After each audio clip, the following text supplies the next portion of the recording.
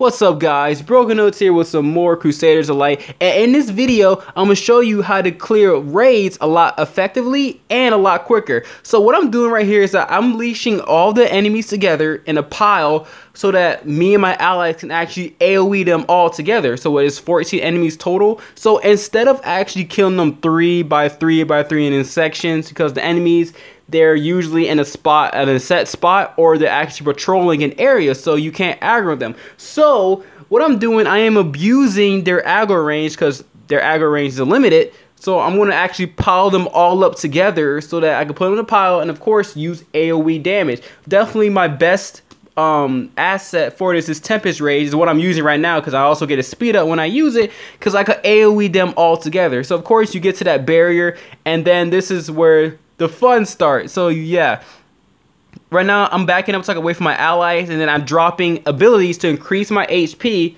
or sort of healing, and also I'm using my I think my Quake, I forgot what it's called, but it grants me a barrier. And also of course my allies, I make sure for this video I grab the healer because she's actually putting a barrier on me and doing AoE heals to keep me alive. So that's pretty much the strategy. That's why what's recommended is that you need a support and or a warrior. So yeah, those are really important assets that you need, because in order to do this effectively you need somebody that's not that squishy, or you need somebody that can actually put barriers on themselves to withstand a decent amount of damage. So the only thing that can really like mess up this strategy is if you have somebody on follow and it's a warrior and they're using Searing Chains, because of course Searing Chains have a taunt, and that can really like mess up the whole leashing process. So you see, that was a lot quicker. It's a lot faster than actually killing them 2 by 3 by 4. You know, it's a lot quicker to actually just group them all up together and just finish them all up at once when you have AoE attackers like the warrior and the mystics class. So yeah, I know that a lot of people, I would assume a decent amount of people actually know about the strategy, but I don't see it enough.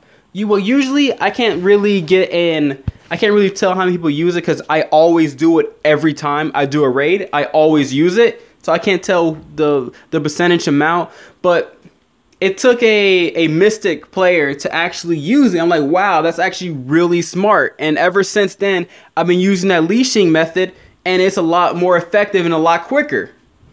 So yeah, hope you guys have a great day, great night, all that good stuff. You know, I'm gonna have some more informational videos in the future. Also, I'm developing my guild, so I'm gonna have that out. I actually have the 5 million gold necessary to actually activate it or open it up. So get ready for that. I'll have that up in the next video or another video. All right, peace out guys. Hope you enjoyed.